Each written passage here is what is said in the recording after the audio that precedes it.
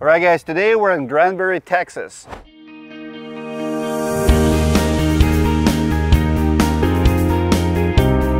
My name is Derek Tanner. I'm the owner of DT Roofing.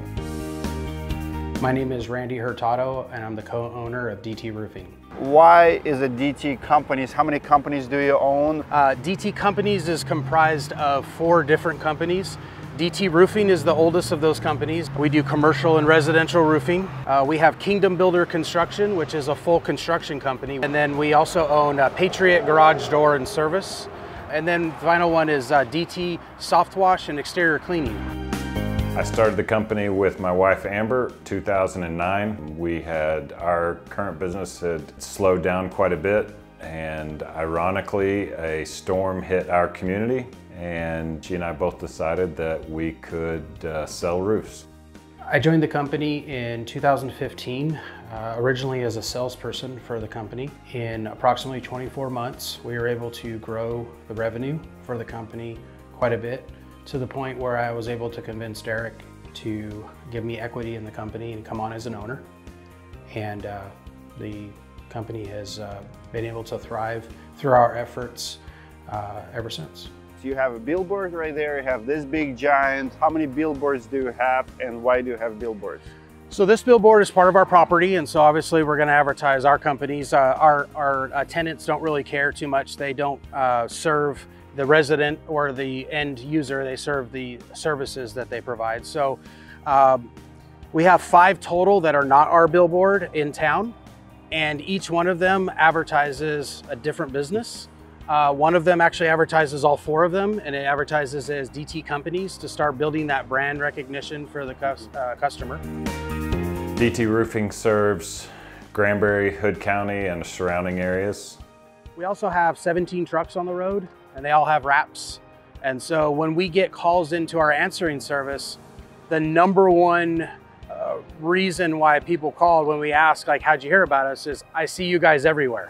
I see your trucks everywhere, I see your billboards. No one can say, I don't know who to call when I need a roof inspection or if I need to build something. Branding absolutely does work. But it needs to be very focused, and you don't say yes to everybody. We get inundated with calls all the time. Everybody in the world knows how to fix our company. And my first question to them is, who told you it was broken? You know, we've got branding everywhere already. We already show up #1 in the Google searches. We're Google guaranteed. We're doing all the things that the people in marketing that know what they're doing tell us to do. And it's working. This is where all the magic happens when it comes to the home builds, remodels. They have a pull-up bar in the corner. Pull-up bar. This is yours? What's that? This Right here? Yeah, that's mine. Do you know the letter game? You do 1 pull-up, I do 1 pull-up, you do 2 you'll pull-up. beat me. We'll be done. This is yours. We'll be done after I cannot 2. beat you at your own I turn. can tell you one luck issue that you would. We'd be done after like 2 pull-ups. Okay, let's go. Hey. I want to see you do pull-up. This is cool. Why did you build it? Just right here? Yeah. Because fitness is his passion. No, that's just a way to get a little exercise. Yep, there we go. Yeah. There you go. All right. Yeah. Let's see how far we go. All right. Nope. Yep. That's about as far as I 2. get. You go for 2 now. Oh, I gotta do 2? Yeah, you go. Oh, forget that. Yeah, let's go. 2 in a row? Yeah. Yep. How many you usually do? Why did you install it? It's I've been here for a little while. standing here for a while, you just stretch out. He's really hating on you. No, he's really... No, this is what, keep going, keep going, keep going, keep going, keep going, keep going, keep going, keep going, keep going. Rings and everything, man. Yeah, there you go. Look at this guy. You can get fit here. You know, I've never once seen Clayton use those. So. I use them quite regularly. well, you can see that the construction works. I love it. I love it. Let me show you why this plate says 6 doors on it. 1, 2, 3. That's the biggest truck I've seen in my life. So this is my personal truck. I bought this truck with 0 miles on it. And what are you compensating for? No, exactly. Yep. No. So what this does for us is, obviously it's great advertisement. It's a billboard driving down the road. even if I didn't have our company name on it, people still look and point and give me the thumbs up. We have 6 kids and we like going on family trips. And a few years ago— That's what you're driving? Yeah, so this is my daily driver. Oh, wow. And this fits 9 people comfortably with seatbelts. It could still pull our travel trailer if we're going somewhere that requires a travel trailer. And, you know, we can get all the kids in one truck and head out. So the back is actually, nice. For those that think that owners are only sitting back, I actually have all of my roofing tools and ladder and everything in the back. If we get too busy, I jump into the field. I help my guys out. We're very inclusive when it comes to— This is truck Limo. Yeah. You know, one time I had a customer, I pulled up and the customer said, "Wow, that's an expensive truck. I bet you guys are really expensive." And my retort to him, and he actually thought it was funny, is I said, "If I would have pulled up in a 74 broken down truck, would you even give me an opportunity?" And he said, "Touche," you know. DT Roofing is a residential and commercial roofing company. So we provide everything from standard composition to metal, stone-coated steel, to TPO and all other types of flat roofing on commercial. We are currently platinum partners of Owens Corning and master installers for GAF. In 2021, we were invited to the Platinum Conference. We're a platinum partner with Owens Corning. We were brought there being told that we were nominated for our philanthropic work that we do with ministries and stuff locally, and only to find out when we got there that we actually won the top performer award for the South. So they tricked you. You know, it was, I mean, they didn't want us to know and they wanted a genuine response, I guess, but it really blew our mind. We knew we had a killer year last year, but we didn't think that we were going to beat out companies in Dallas and San Antonio and what have you. So it was a blessing. The lesson is for those of you who are chasing big cities, you're going after, you know, metropolitan areas, reaches in the niches, but also in the smaller markets. You can dominate your small little community if you serve it well, and this is the living proof of that. Everywhere I go now, we have a catch-all system. This is a perfect example why you need a catch-all. I mean, huge bushes, everything is covered, but what makes you guys different? What's your process? Who is managing this chaos? Yeah, so we've got a project manager that visits every single job. Is it the person who also sold the job? No. All right, so person sells the job, guide me through the entire process. Sales rep comes in, sells the job, signs the contract. What happens next? Right, after that, he turns the job in. Actually, Randy's in charge of all of production. At the end of the day, material gets here. If Jose needs more material, Ringel's right there on the phone. He runs and grabs it so it doesn't slow the job down, which could also add to costs. The end result of the job is that he comes and picks up any additional material that's left over when the job is completed and does an entire 360 of the job, making sure that the guys picked up every single nail. It's one of the compliments that we get on over 300 5-star reviews on our Google pages. You wouldn't even know they were here except I look up and see a brand new roof, because he's going through and magnetize every bush, every, you know, so he helps with the cleaning. Does he set up a catch-all system or someone else? He and the crew. Okay. Yeah.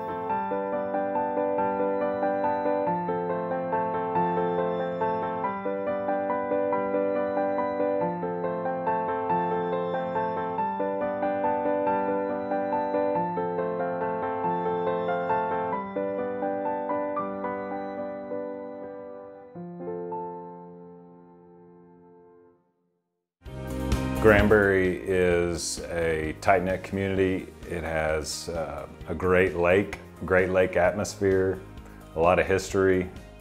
It's a great place to raise your kids, to have a family. This one is a stone-coated steel roof. We started it yesterday, tore the whole roof off, felted it in, and we have all the battens on. And so for those of you not familiar with stone-coated steel, these are just steel panels that are stone-coated. They look like wood shake, but they come with a 50-year warranty. The company that we work with, we've been with for a shingles while. come with a 50-year warranty. Yeah, that's true. Is it the same warranty? Yeah. What will last more? Definitely stone-coated steel. What's the process? So the process is once we dry it in, then we put in the 1x battens, and then the shingles basically just install. We're just now getting the battens on, so they haven't started really hanging the shingles, but you can see up in the corner, They'll nail them into the top batten and the bottom batten, and the battens themselves, we use ring shank nails to go into the decking and into the wood. So it's guaranteed up to 140 mile-an-hour winds. So that's the panel. It's hot, so be careful, but see the back? So they stamp it, and then it's also 26 gauge. So. See what you mean? Yeah. Is this how you cut it? Yep, these are already pre-cut, and what they have a giant cutter, much like the ones you use in your office to cut your documents, yep. Except for metal. And they just You come over here, get on it. They scribe it. Torture device. Yeah, they scribe it and then they cut it, and those are going to be set up in the valleys. So we're in a unique situation in Texas because although this market is saturated with roofers, the Metroplex has, I think the last look was over 10,000 roofing companies. We're in the west side of the Metroplex, so we call it the Westoplex. And so although competition does thrive out here, we find ourselves in a unique position where, because of the time that we've been in business out here, we've gained the trust of our clientele. And so mathematically, we definitely get our fair share and a fair share of others of the pie. This is a 310,000 square foot cold storage facility. So this is a big project. This is new construction. There's a lot of jobs going on around us, so we have to make sure safety is on point. We have to make sure our jobs are clean, and we got to make sure we get it right 100% the first time. So on this job, because it's cold storage, we have to pay super attention to the details and make sure that we're tracking with the rest of the crews on the roof that are working. So we'll go up and we'll show you what we're working on up there. So we're on top of a cold storage facility here in Stephenville.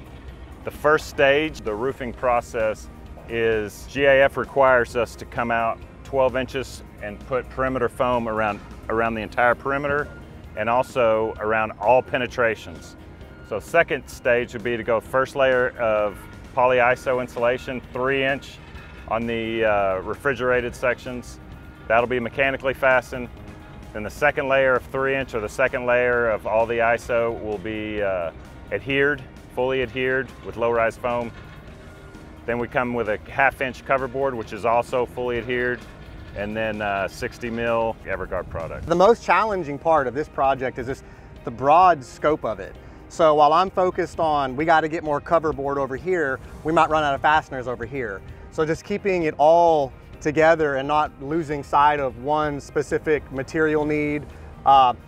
Machines break, like if a SkyTrack goes down, work stops. So just staying on top of, on all of it. Just the most difficult part of this is for sure just the sheer scale of 310,000 square feet. And also, we're having to coordinate with the other subs. So they get behind and they have something to do with the roof. That puts us behind. So we're working around these guys, and they're communicating with us on what their schedule is. Daily, yeah, communication daily. So I want to show you two things that make cold storage unique. So right here on this line, connecting the decking to the structure beneath, they had to actually spot weld down this line because they didn't have the fasteners. Now this is all spec, this is all good, but sometimes that welding machine gets off to the right or left and they punch a little hole in here. So any little hole that they've blown into this decking, if it's anything near a penny, we have to cover it with low-rise foam before we go on top of it with the polyiso. So in addition to that, when we come to a transition in a wall, we have to go back a minimum of 12, and we go ahead and go 18 inches back on the low-rise foam. And what that does is that creates a barrier for any condensation, evaporation to take place. So you don't want any evaporation taking place. That would create a moisture barrier, that would create just any type of transition is gonna make water collect. So right here, we have to be very careful on all our transitions. We fill it up, we cut them down, we terminate, and we keep rolling. We're actually standing on top of the dry storage area. We've almost got this complete. We're actually just waiting on the steel guys. What you're looking at right here is actually the different stages. So you see far off the guys in the yellow, you can see they're standing on the first layer of ISO, And as you come closer, we've already installed the last layer of ISO and the cover board. This guy right here is, they've stretched out the membrane to get it flat, let the sun hit it, get it flat. These buckets are actually just to hold down the membrane. They are adhesive, but we don't use this much adhesive. It looks like we're about to, you know, we have a lot of adhesive, but the buckets are just to hold down the adhesive. One 5-gallon bucket covers anywhere from 250 to 300 square feet. One very important thing on this project is our partners.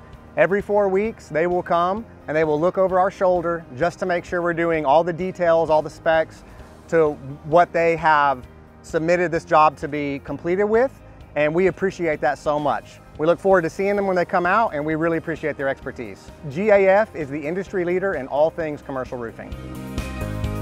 If you're a homeowner in need of a roofing contractor, my advice would be start with the internet, start with reviews. We do operate in a market that does not require a roofing license. And because of that, unfortunately, you do have a lot of 2 trucks in a truck type roofing companies that show up when hail falls out of the sky and really don't know what they're doing. They slap some material up on your roof, collect a check, and they're nowhere to be found when something goes wrong. Make sure you're shopping local. It's always important to identify a company that you can walk into and address needs in the future. So I would definitely recommend looking at reviews and making sure that the longevity of the company has been established. My guys think outside the box often, and this is a community where you can't door knock. So what they do is when they have a roof going on, they knock 5 that way, 5 this way, and across the street, and just say, I want to let you know we're the company putting the roof on across the street. If an ounce of paper or any material shows up in your yard, do not pick it up. Call me and I will come and clean it up myself. And they're like, oh, okay, well, while you're here. My advice to a homeowner that's shopping for a roofing contractor is do your homework.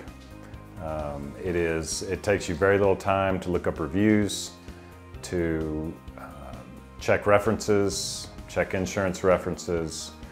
There are some companies out there that claim to be something they're not, but there are good contractors out there, good roofing contractors that do what they say they're going to do that you can trust. Your home deserves nothing less than the best.